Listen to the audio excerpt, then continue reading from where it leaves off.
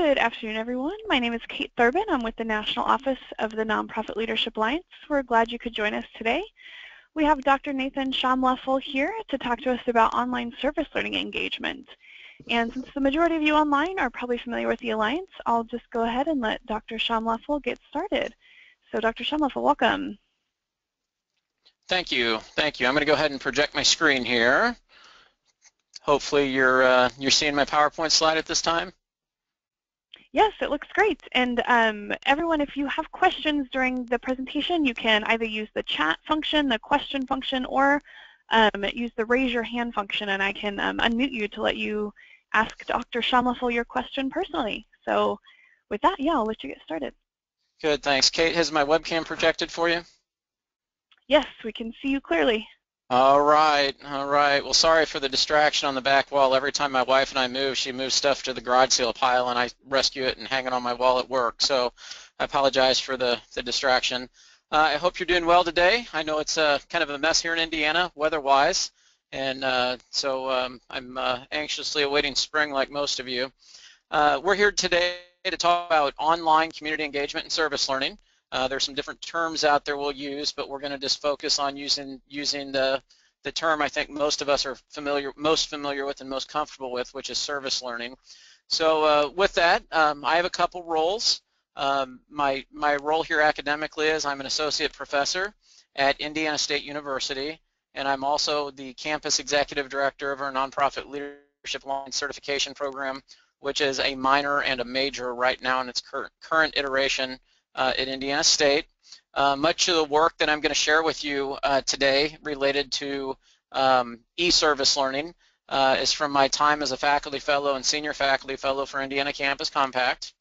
And much of what I'm going to share today is recorded in this book, an ebook that I wrote most of with some colleagues through Indiana Campus Compact that's available on Amazon. It is kind of written as a blog. It's an easy read, and it's intended for those that lead and manage nonprofits who are in need of resources and want to create a strategic partnership with academic types like us that are mutually beneficial. So beneficial in terms of meeting strategic goals and objectives for the organization, meeting the learning outcomes for students, and meeting the professional development needs for faculty.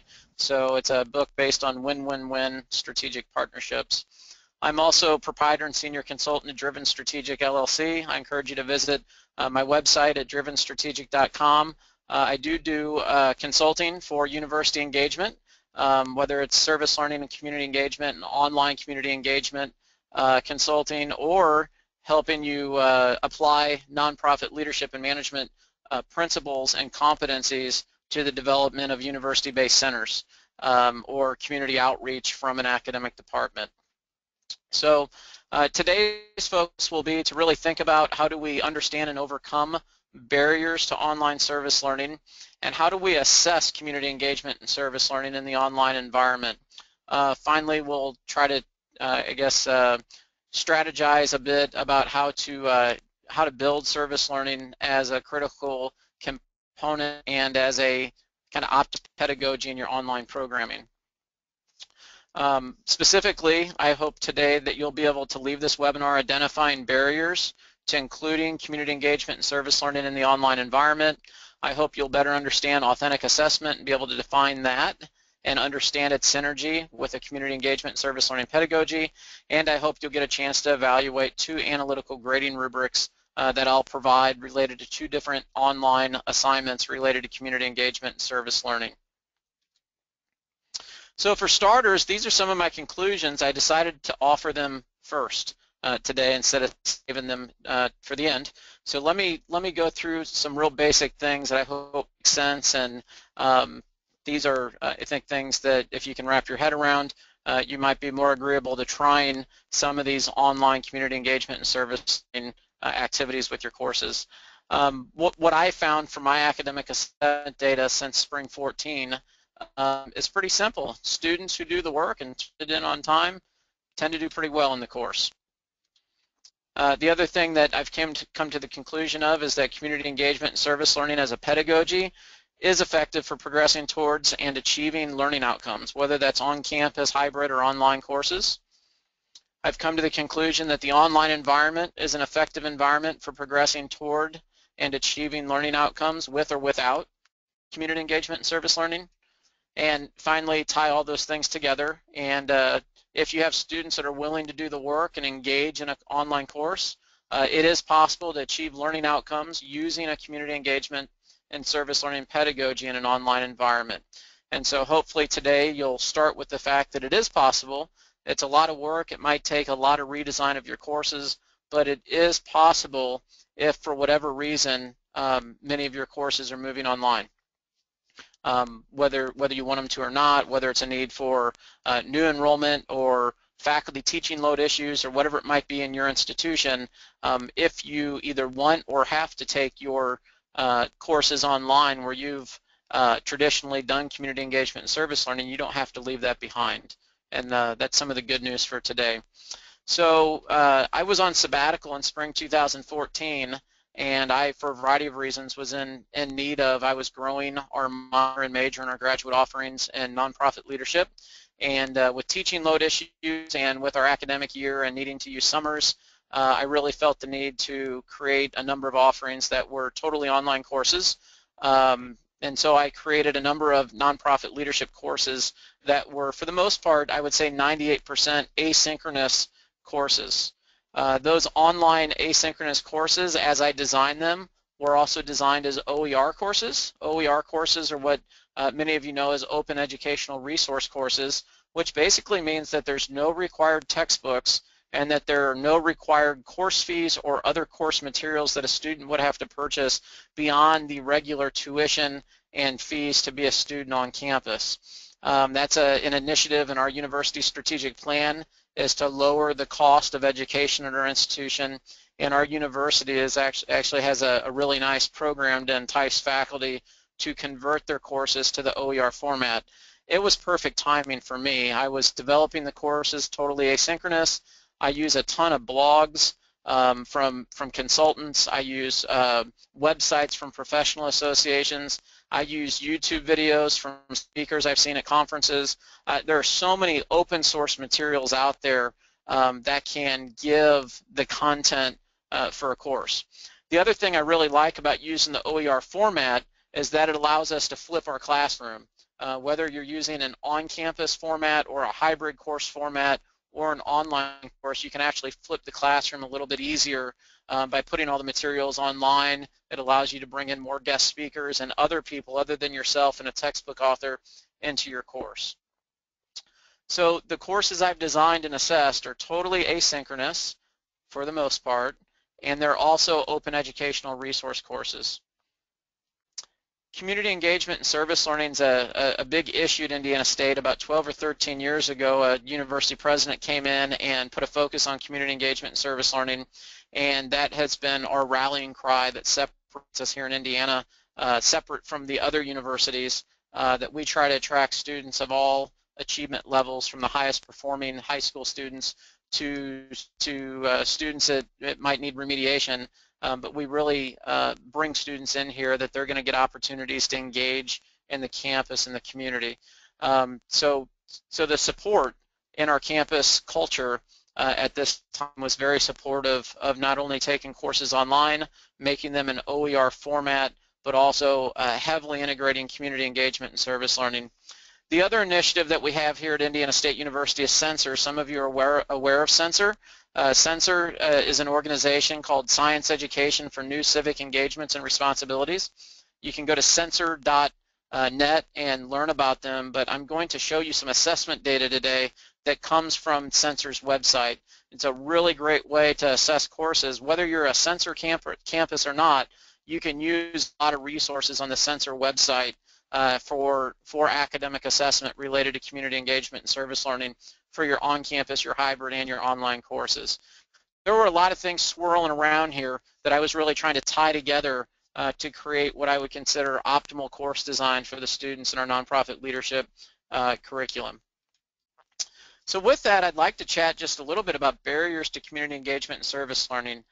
Whether it's on-campus, hybrid, or distance courses, I think all of us know that there are barriers to implementing a pedagogy that's heavy on community engagement and service learning.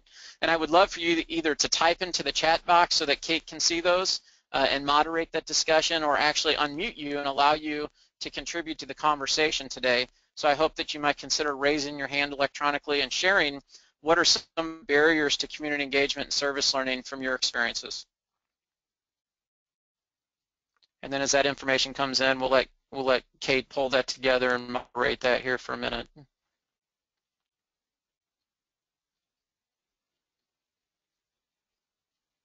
Okay, someone asked about students' time constraints. That's a good one. Time, yeah, a lot of it have 3 questions kind of about the amount of time that it's going to take students to complete these. Good. Okay, so time is definitely a barrier for the students and for faculty. Good. Anything else coming up in the chat box there? Yeah, I'll let Judith. I'll let you go ahead and ask. Okay, can you hear me? We sure can. Go ahead. Great. Yeah, I think in my experience, part of the issue has been coordination. I know that some campuses have an office that helps coordinate service learning, and then some departments are on their own to do it. So just finding the partners, I think, is a specific part of that time commitment that seems to be challenging. Absolutely. Agree with that 100%. Any other things other than coordination and time? Another, Angela Widner says the difference in students' experience when working with various organizations or groups. Yeah, I've experienced that too. And depending on the course, what projects are appropriate, whether they're all majors in a 400 level course or whether it's an introductory course in the general education or foundational studies program, it can be a real difference in terms of what the learning outcomes are for the course. So to address, go ahead. Yeah, just the last one that I see is how it fits into tenure and promotion. I've had those experiences myself. So I'll briefly talk about, I was in a group of faculty fellows with Indiana Campus Compact, and we did an Indiana-based study of community engagement and service learning in the promotion and tenure environment. And unfortunately, our conclusions are what we hypothesized, which was that community engagement and service learning is a time killer, and one that if you're not careful can cost you promotion and tenure because you're not writing enough and you're spending too much time on service and class prep. Our findings were overwhelming, that even on progressive campuses that have nonprofit leadership programs, that are community engaged campuses with the Carnegie ratings like Indiana State that even at the most progressive community engagement campuses, the promotion and tenure process has not realigned with the strategic plans of the organization. So you have a board and a president and vice presidents and deans saying do this, and then we have a promotion and tenure process saying do this, so we're spending our time here, but we're being evaluated with this. And so that led to us publishing that study in the Journal of Community Engagement and Higher Education, and we actually titled it Serve at Your Own Risk. So there is a risk to your own security if you overinvest in community engagement and service learning. And so hopefully some of the things we'll talk about at the end here is how can you get more mileage for the time that you spend, and how can you create mutually beneficial partnerships, not just partnerships that are just good for the student and good for the agency, but partnerships that are good for the student, the partner organization, as well as the professional development goals of the faculty member, whether that's a title or a reference letter or an opportunity to collect assessment data and program evaluation data, whatever that might be, to write with. And so I strongly suggest that whatever project we do to eliminate some of these barriers, that we have a strong MOU, a memorandum of understanding that outlines what the needs are for each stakeholder, and to not be afraid, to not be shy, to write in that you need access to data and that you have intellectual property needs and that you need to be able to do PR on your work and that you need to be able to collect data that will allow you to publish scholarship of application and engagement type work and present on those things, as well as publish a scholarship of teaching and learning type work in terms of publications and presentations, so that your community engagement and service learning generates what you need for scholarship and for teaching and for service. And so hopefully some of the things I'll offer today addresses those needs for pre-tenure faculty.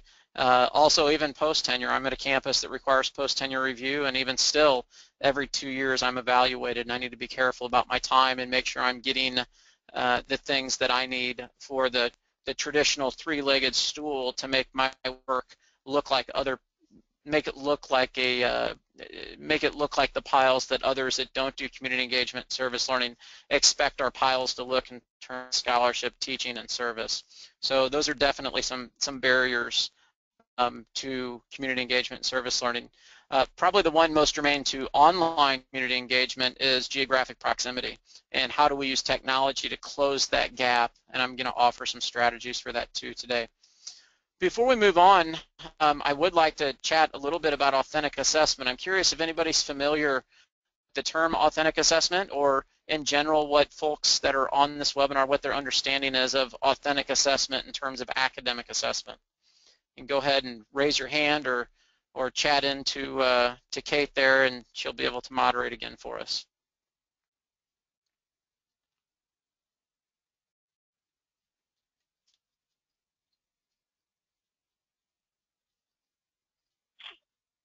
Not seeing any responses. Does that mean nobody's familiar?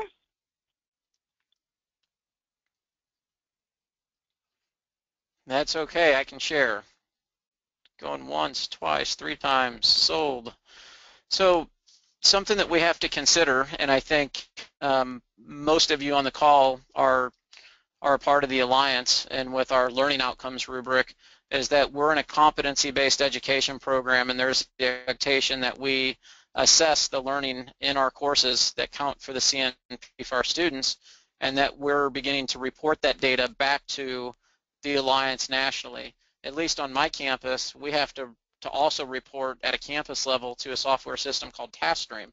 So the nice thing about using a learning management system like Blackboard or like Moodle to capture assessment data is that we can pull that assessment data out of our learning management system that we use to deliver our online courses, and to upload that into TaskStream for my campus, and to upload that into the new system with curricular mapping that the Nonprofit Leadership Alliance is using. So authentic assessment, and this is my understanding, this is how I've wrapped my head around it, is that the higher you get on Bloom's taxonomy in terms of academic project design. So if you're at the creation or evaluation level, you're offering a more authentic assessment tool. So one of the projects I'm going to talk about today is a project where I have an online fundraising course, Fundamentals of Nonprofit Fundraising, and the students have to write a case statement. And they actually partner, they select a nonprofit partner. So if I have 12 students, I have 12 different nonprofit partners, and they actually create what I would consider a really good first draft of a comprehensive fundraising case statement in partnership with the executive director and or board president of that organization. And then I use an analytical grading rubric to assess the quality of the work of the student. So that assignment is designed at the creation level where they're producing new or original work. When the assignment is designed for a student to create or to evaluate something, that's more authentic than an assignment that is designed for a student to remember or understand. And the goal of authentic academic assessment is to move higher on Bloom's taxonomy. Now, the interesting thing is about nonprofit leadership education is that we've been doing community engagement and service learning since long before it was in vogue and before it was cool. And that's a good thing, or a strength of interdisciplinary nonprofit leadership education programs, is we've always been community-based. We've always had a strong service learning component to how our classes work, and the benefit of this trend in academic assessment is actually to our advantage. And the things that we're doing at higher levels of Bloom is actually more authentic academic assessment. So there's really 3 worlds colliding that I think makes it right for people like us to take advantage of these 3 worlds colliding to further or to even just start e-service learning. The first world that's colliding is a strong increase in online programs at the undergraduate and graduate levels, and disproportionately high, increasingly high online enrollments. That's world one. Enrollment and programming for online collegiate credit courses has gone up tremendously. The second thing that we're seeing across all types of colleges and universities, from the smallest private liberal arts schools, religiously affiliated schools, to community colleges, to state college and universities, all the way through research-intensive universities, as we've seen an increase, significant increase in community engagement and service learning, and putting a focus back on civic responsibility and citizenship of all college graduates. The last world that's really colliding with these two is the need to show impact in learning and to document learning outcomes through academic assessment. We're seeing that at the campus level with regional accreditation, and we're also seeing it with professional association accreditation, and we're also seeing it with curricular mapping with the Nonprofit Leadership Alliance. So those are probably three things. I hope you're all nodding your head and agreeable to the fact that these three positive things are colliding: online enrollment, increased community engagement and service learning, and an increase in need for academic assessment, which really is a perfect storm to redesign online courses so that they have authentic assessment, so that they're open educational resource, and that they're asynchronous. So good things are happening here to jump on these opportunities. So with that, I'm going to share just a little bit of literature. I'm not the first person to do e-service learning, but there's not too many people doing e-service learning, and there's especially not all that many people writing about e-service learning. Some of the best and earliest work I can find is just from a few years ago by Waldner, McGorry, and Widner, where they really caution that service learning service learning risks being left behind as instructors increasingly transition to online learning platforms. And that was a real concern just 5 years ago, and it's, I guess, still a concern that when a person who's traditionally used community engagement and service learning as a pedagogy has to teach online, they think they have to give that up. And the short of it is they don't. They don't have to give that up if they want to use technology to continue that. So the good news is, if you're moving online, don't be afraid and don't be upset. You can take your community engagement and service learning pedagogy with you to the online environment. The good news is that e-service learning has been proven to actually enhance engagement, student engagement in online courses, and it facilitates, online learning facilitates service learning as opposed to blocking. E-service learning can free service learning from geographical constraints, which is nice. Most of us that do service learning tend to do it during the fall and spring semesters in our immediate campus communities. The nice thing is that we can serve communities anywhere in the world with well-designed service learning projects. So finally, where I'm at for the rest of the seminar is to talk a little bit about two types of online service learning. The first one is e-service learning, and the second one is extreme e-service learning.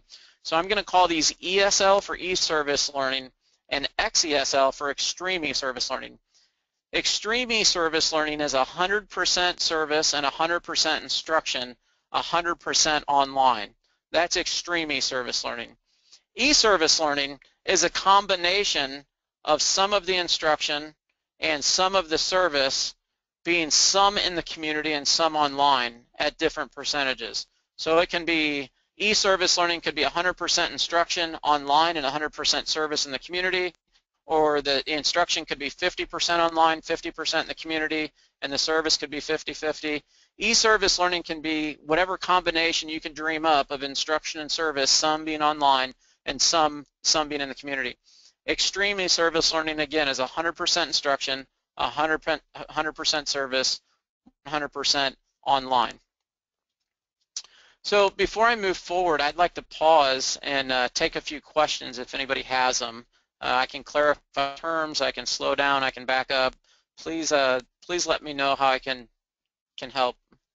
If you can chat in or raise your hand, and we'll let Kate moderate any concerns. One question we did have from earlier, Dr. Schaumleffel, was depending on your reach or scope, it can be difficult to pick a community when online. So their question was, if you have students in Michigan and then on the other side in Virginia, how do you get them to connect and to match? The students or the communities, or both? I think they mean students. Okay. Well, that's a good question, and I think the examples I'm going to share here will clarify that. So whoever asked that question, if you can hang on to that and let me come back to it at the end, I think I might illustrate some different ways to do that here in just a moment. And if I don't hit the nail on the head with you, make sure I answer it before we're done for the day. Great. Anyone else? Nothing else is coming in right now.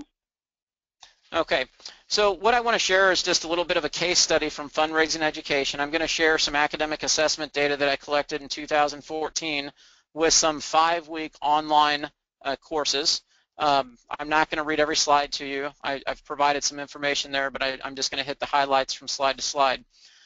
There was an N of 16 with this 5-week course, undergraduate students, and it was a nonprofit fundraising course. It started with fundraising ethics. It went into annual funds, comprehensive campaigns, major gifts, and plain giving. We stayed away from grants and grant proposals, but because I wanted to focus on those other things. Just to give you an idea of the content of the course, this model is a model I'm writing a book on right now, and it's basically a metaphor that strong and healthy nonprofits operate like strong and healthy oak trees, and the roots of all healthy organizations are a mission and a strong board of directors.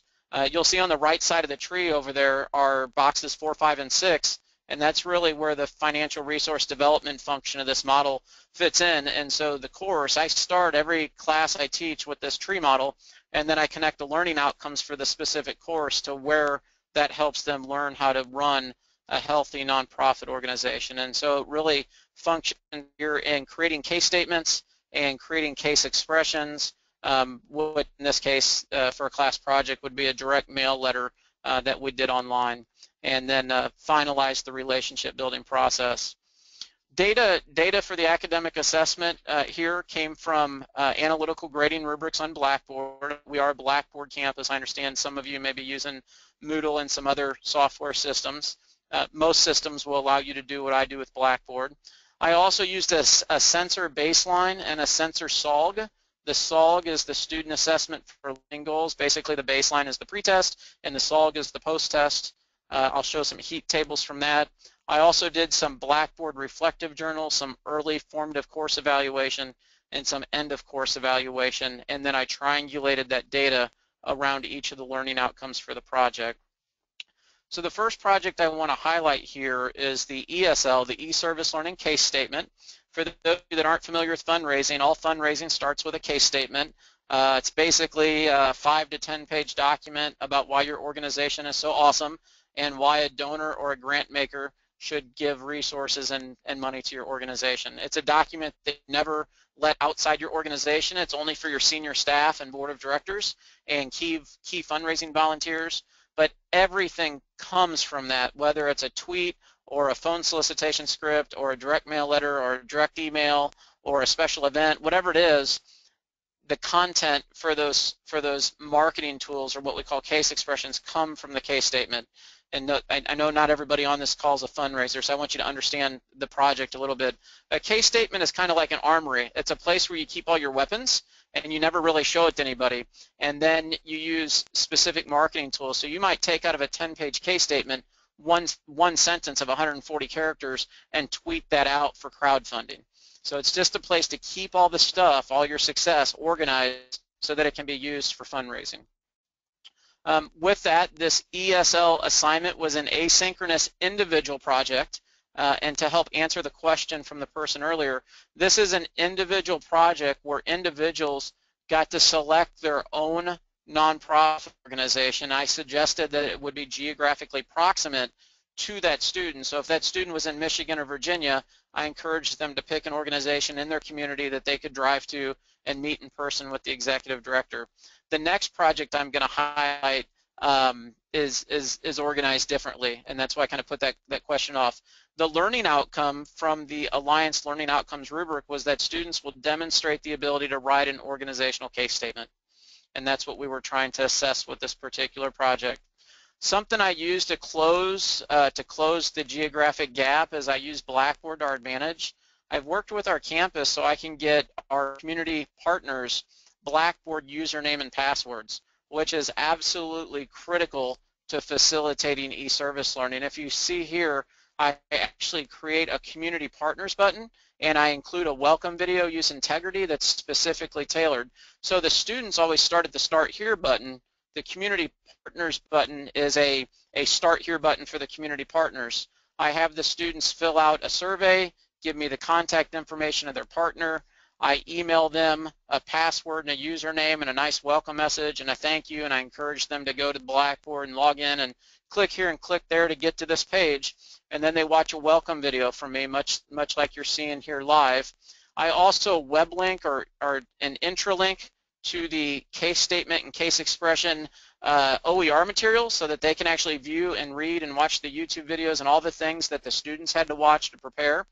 I also provide a link to the, I provide a link to the assignment sheet and where the students are going to submit the assignment so that the community partners have all of the information that the students have. I also provide a variety of other resources on this page, but I find that creating this community partners page and engaging the community partners in the virtual office hours with a video, with connections to these resources helps tremendously in facilitating communication between myself, the community partner, and the student. With that, I do grade everything with analytical grading rubrics, and this is, I know you can't see every detail here, but you'll see that ultimately students would want to achieve the far right column here. And what that means is that the case statement should effectively document and communicate the case for support, as well as serve as the foundation for launching case expressions. So something I did with my online course design is I don't use a textbook anymore since it's an OER course, but I really like the chapter on how to create a case statement.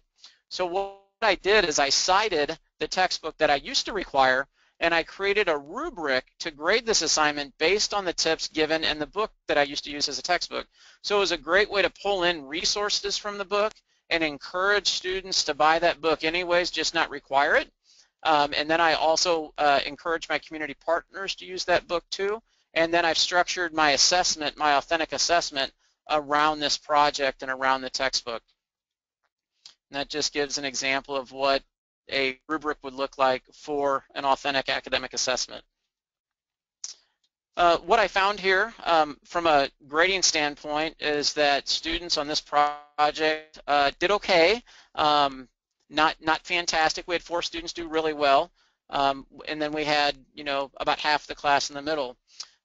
That's gonna, I have a reason for that. This was a 5-week course, and it's a pretty intense course, and students aren't all that well prepared. And so something that I think we all have to quit doing is making the assumption that just because they're a millennial that they understand technology. That's one of the biggest mistakes that I think faculty make today with our millennial college students, is that they're technology savvy. Really, they can dink around in text and Snapchat, but other than that, they're really not that good at technology, and they're actually pretty darn afraid of it. In all our glory here at Indiana State, our faculty's decided to take technology out of our general education, and in all our glory in our major in recreation and sport management that I'm a part of, we've taken out the computer applications course. So a student can come out of high school, major in my major in recreation and sport management, and not take one class in technology. I've made a commitment in our nonprofit leadership in minor and major to integrate technology learning outcomes and learning technology applications in every course.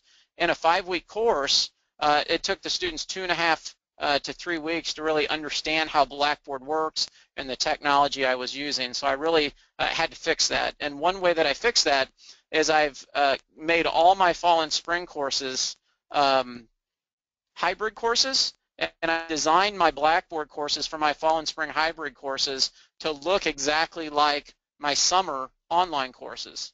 And I've also integrated every type of assignment that I do in an online course with wikis and blogs and journals. I've built those into my fall spring hybrid courses so that the students will be with me 2 semesters before they get to an online course, and I've built their Blackboard capacity to be an online student to fix the issue that you're seeing with the grades here. And I just found that there was just a real student preparedness issue for students to be online students and to effectively navigate a community engagement project using technology. This is a heat table that comes from the sensor baseline in SOLG, and basically what you want, if you're not used to reading heat table, in this case you want most of your heat, the green areas, the dark green areas, to be in the bottom right. What you really hope to see is that students really knew some stuff about the course learning outcomes, and the project still caused them to have great gains. And so for the most part, when you look at this heat table, students will demonstrate the ability to write an organizational case statement. When we do a crosstab from pre-test to post-test, for the most part, the class had good and great gains from this community engagement and service learning project. So this gives evidence that online community engagement can move students from point A to point B, being closer to the learning outcomes. And you'll see that that data is consistent. When you look at the ESL case statement results here, this is also from the sensor baseline and solve, and you look to the second to last line, how much did each of the following aspects of the class help you related to the ESL case statement assignment. On a scale of 5, the mean average was a 4.3. So that's strong evidence that the project was an effective way to use e-service learning to move online students to the course outcomes. And you'll see that that's pretty consistent. I'm just managing time and taking a quick look at my watch here to make sure I don't get too far behind, and I hope you're finding some of this useful. From the sensor SOLG, which is the post-test, the student assessment of learning goals, it's a self-assessment. Some interesting things that came from this is that students love the case statement assignment, and it helped them learn about organizations and its needs related to fundraising, and they learned how to properly write a case statement. And that's really what nonprofit leadership education is about, is it's about creating those professional competencies and using authentic assessment at high levels of Bloom's taxonomy, where students are evaluating, they're applying, they're evaluating, they're creating, they're producing projects that are like the things that they're going to do in entry-level jobs. And online community engagement can do that for the students. You'll see the second two quotes there, some things they want more of. They wanted more informational instructions, which I found interesting because the assignment sheet was about 3 pages long. I'm not sure I could give any more, but what I did conclude is that with it being an online course, I probably could have created a video, a recorded video explaining the written directions, and that would have probably closed that gap. So not that they needed more instructions, but they could have probably had those the same instructions offered through video, and I'm starting to do that to help further the understanding of what I want for the assignments. And so something I took to heart, and I've tried to make some adjustments in my online courses. Another student really just highlighted that writing the case statement, and really it helped them understand the need for a case statement. So here's a student who actually had already interned at the Salvation Army, and then they took this online course and did their fundraising case statement at the site, and they learned a tremendous amount from e-service learning about an organization where they had spent over 300 hours, that they felt they had learned tremendously new information and got better acquainted with the organization from the e-service learning project. Another student reflected that they learned the value of a case statement, what makes it distinctive, and learned that a case statement needs to be both rational and emotional. I really look at that quote, and it's just really deep reflection, good qualitative deep reflection about what an online service learning project can do to further student learning to the learning outcomes. So with that, that's kind of the first case statement, is an ESL case statement assignment where students pick their own partner that they're geographically proximate to. The next project is XESL, Extreme E-Service Learning, and this is where I picked the partner and all students worked on one project with a nonprofit organization that I selected. Now that nonprofit organization is Catholic Charity St. Anne's Clinic. It's a free health and medical clinic just a few blocks from my building here in a low-income part of Terre Haute, Indiana. And the students were all over the country, and they were online, and so 100% instruction, 100% service, 100% online. They never stepped foot in the organization, they never met face-to-face, and I was able to mediate that relationship by working with the nonprofit executives in that particular organization. So here's how this one looked a little bit different. It was an asynchronous group project, and we used wiki technology. The two most well-known wikis are Google Docs, that's a wiki, and Wikipedia is a wiki. It basically is a cloud-based forum for multiple people that have permission to go in and to add and delete and to alter content of a document or project. Blackboard has a wiki function, It's not quite as good as Google Docs in terms of functionality. Only one student can be in each wiki at a time making changes, but it does record how many letters, characters, words a student contributes. So when you're doing group projects in online courses or even hybrid or on-campus courses, the wiki is a nice function because you can see what students are really leading their group and which ones are really just hoping to get a good grade because the rest of the group did the work. And the nice thing is I'm able to use a wiki and look at that assessment tool, and I'm able to build in individual contribution to the group project as a part of the analytical grading rubric because of using the wiki that's embedded in Blackboard. So this is a XESL project. The community partner is proximate to my campus. I can actually walk in their building. My students are distributed nationally. Everything's done online in this particular project. And what we used was wiki technology to write a direct mail fundraising letter. So I think most of you probably get mail every day, especially towards the end of a fiscal calendar year for end of the year appeals. And you get, I've got more return address labels than I could ever possibly use because I get them from St. Jude's and the National Park Foundation and the National Parks Conservation Association and the Wilderness Society. And every day I get direct mail letters in my mailbox at home asking me to give on a regular basis. So we wanted to write a direct mail letter that this Catholic Charities free health and medical clinic could use to send out to supplement their services. And there are 3 learning outcomes that this project was designed to address: to adapt personal and organizational messaging, to help students define traditional fundraising methods, which direct mail is definitely a traditional fundraising method, and to define the role of development as a strategic function in an overall nonprofit organization. Again, another rubric based on the formerly required textbook. You'll see cited in the description there, and you'll see that the ultimate here, the highest grade, should be letters that should effectively motivate donors and prospects to give, repeat, or increase gifts. And so students are hoping to get the points in this column throughout the particular rubric. You'll see here grades were much better. This was the second project in the class, and the students, I chalked part of that up to they got better with the technology over the 5-week period, got more comfortable with the technology. And you'll see 90 to 100, 9 of the 16 students scored at a 90 or 100, and another 4 were at a C or higher.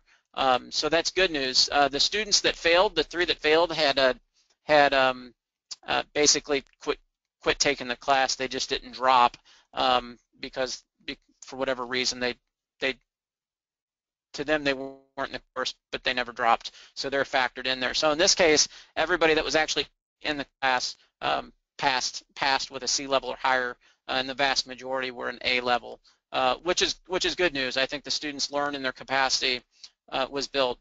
From a heat table standpoint, using the sensor crosstabs, you'll see for the first learning outcome about organizational messaging strategies, good news, there were good and great gains that students had from pre-test to post-test, again giving evidence that online community engagement and service learning, whether it be ESL or XESL, Extreme E-Service Learning, can move students towards the learning outcomes if done well. The second outcome related to defining traditional fundraising methods. Again, good, strong data there related to good and great gains from pre-test to post-test. And also, again, with the third learning outcome, better understanding the role of development as a strategic function in the organization. I'm, as an instructor, really happy with the data there with a 5-week online course. I think that's significant considering the course was an intense 5-week course. Also, you'll see here with the summative data, the very last line, the XEL, Sensor, Annual Fund, Direct Mail Letter using Wiki. You'll see again the mean average was a 4.3, and 82% came in that the class project, the online XESL Direct Mail Letter project using a Wiki, was much help or great help in getting students to learn related to the particular learning outcomes. And so I think, again, strong evidence that e-service learning and extreme e-service learning is an appropriate and effective pedagogy for online course design. I enjoy these quotes, and related to the XEL Sensor project, they said actually creating the documents really helped their understanding. And so remember, creation or production is the highest level of Bloom's taxonomy. It's the most authentic way to assess students. And here students are telling us without being prompted that creation or production, the highest level of Bloom, really helped help their understanding and their learning. Students said, I've gained the skills to write a direct mail letter and a case statement and effectively write for fundraising. So it gives credence that designing around Bloom's taxonomy at the highest levels for authentic assessment are the most effective ways to design online community engagement service learning. Other students said it built their confidence and prepared them for their career, and that the activities involve them and help them get more experience, which gives credence that online community engagement can enhance student engagement in the online environment.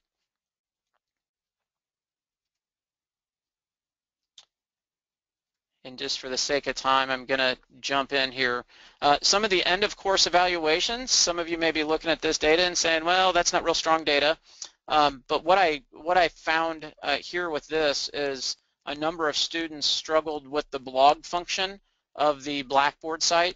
And the blog required students to post and then to respond, where students worked together, and the blog function discouraged some students there. So that data is actually unrelated to the community engagement projects. And then finally, I think some of the summative data from the course evaluation is that 14 out of 16 students said that this course design, more than most courses, whether they're on-campus, hybrid, or online courses, help them make progress towards achieving the learning outcomes for the course.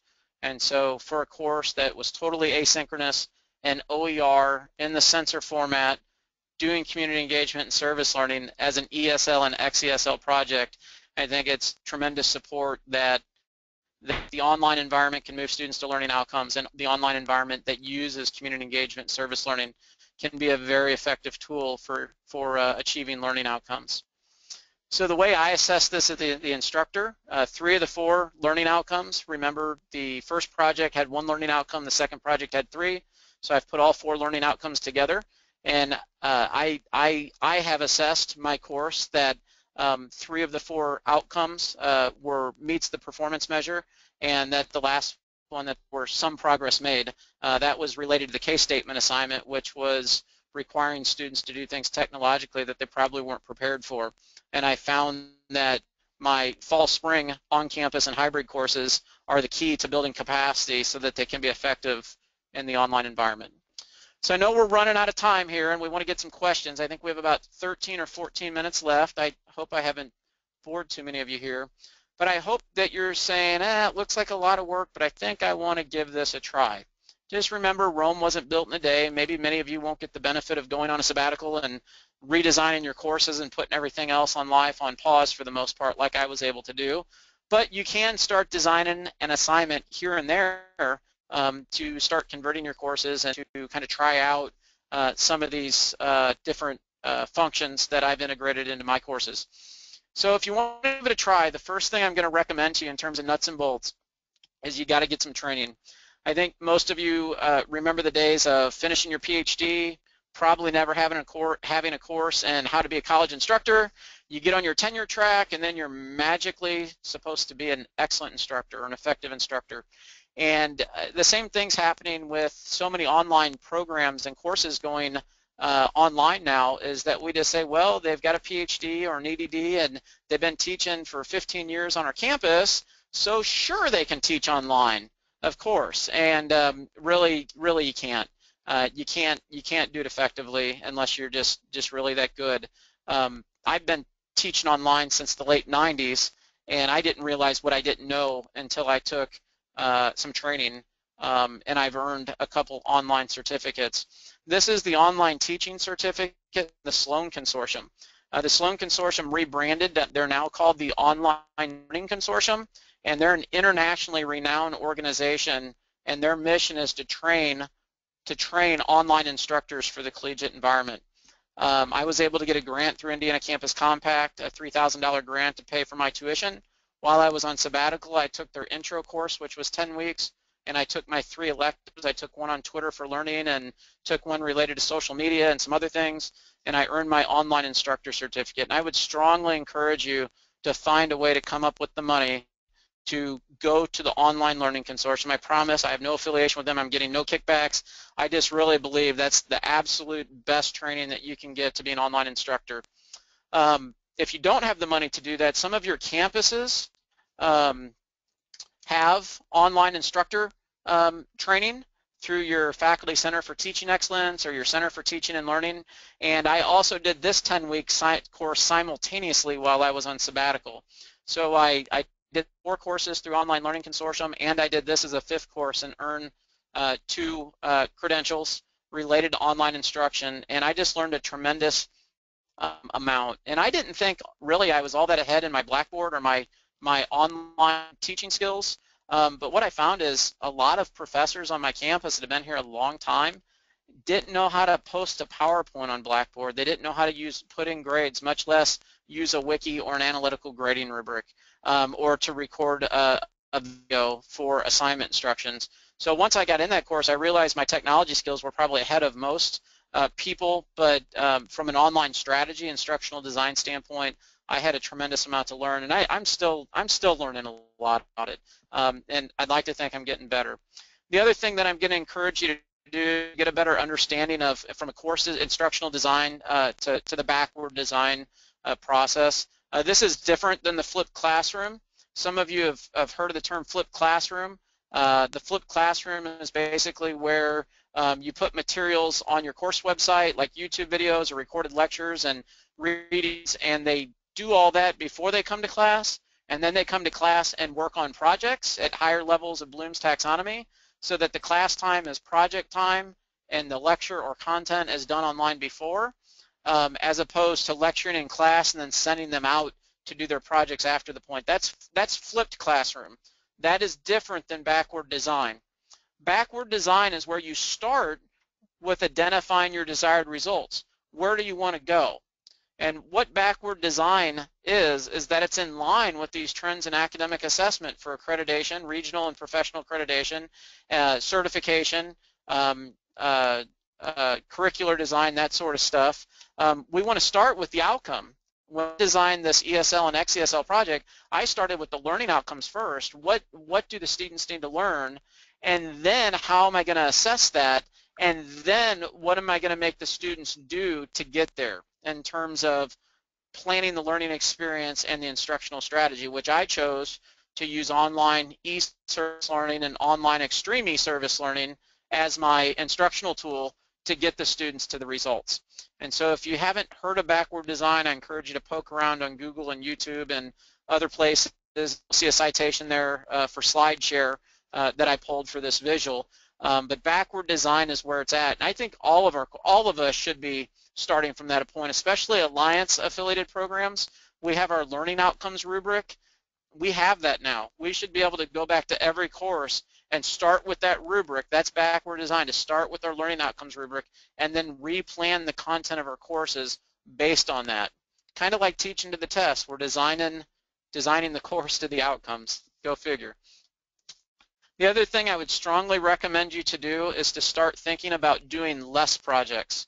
That's something I'm doing. I used to do 5 or 6 community engagement projects for every class all the time, and I would say I was scratching the surface. And what I'm trying to do now is less projects, but I'm trying to do more with less. I'm trying to build thicker, richer, long-term relationships with a smaller number of community partners, and I'm putting those partnerships on paper through very thorough memorandum of understandings. And so just 2 resources that I've done is a colleague of mine from Indiana Campus Compact from University of Indianapolis and I, Jennifer Van Sickle, we published an article called Putting Your Partnerships on Paper. It's published in the Journal of Physical Education, Recreation, and Dance, which we affectionately call JOPERD. There's a similar chapter in the Cooperate book. So JOPERD, the JOPERD is a faculty perspective on how to do a community engagement MOU.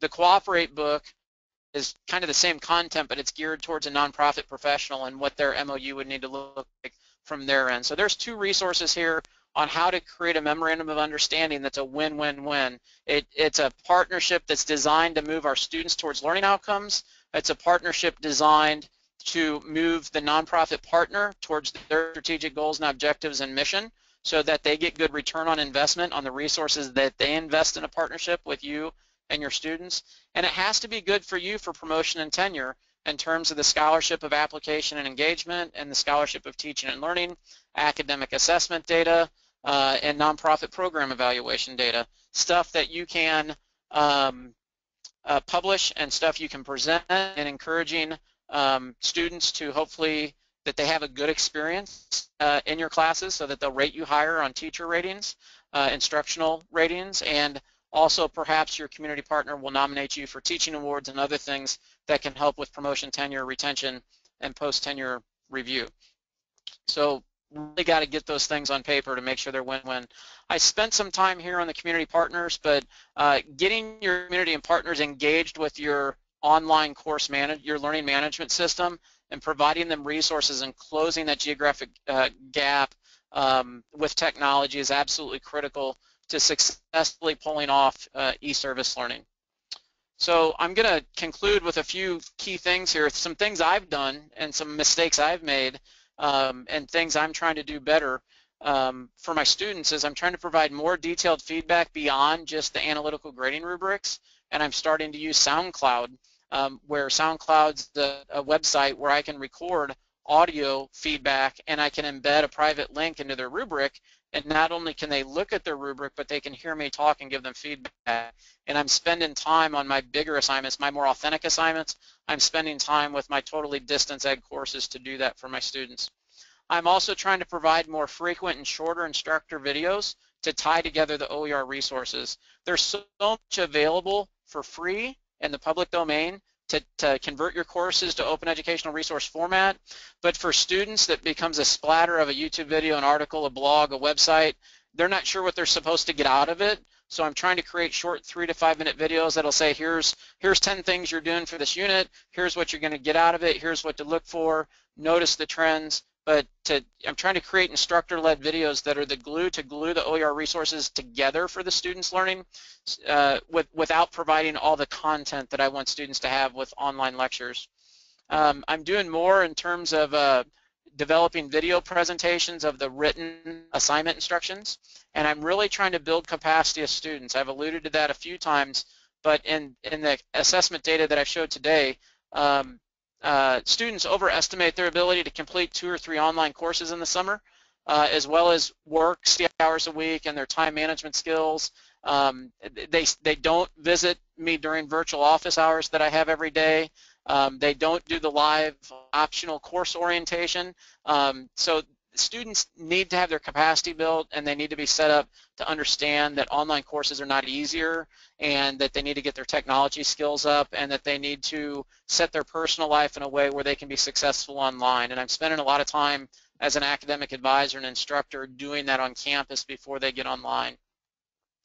I've also spent some time saying that I adjust fall spring courses to my hybrid model, and I've redesigned my on-campus and hybrid courses fall and spring so that they look just the same as my distance ed courses, and that they get to try all those skills when they have me on campus so that they're ready for an online format. I'm also considering occasional mandatory synchronous sessions. That's something I've not done yet, but I plan to do next semester. I'm going to require the live course orientation. And I'll offer it a couple different times a day so all students can attend one of them. And I'm going to require a few class meetings where all students get live on Blackboard Connect. So with that, I hope I didn't cover too much. I hope you can understand my Southern Illinois twang. I hope you have some questions.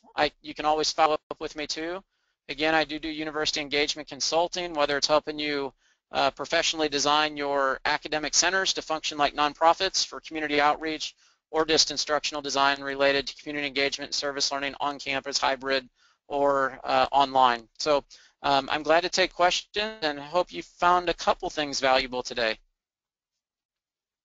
Thank you so much, Dr. Schaumleffel. Yeah, I think we have time to squeeze in 1 or 2 questions. One question we had was from Katharina Sproul. She asked, as far as I understood, your courses were based on individual service learning. Are there any special recommendations about e-service learning in groups?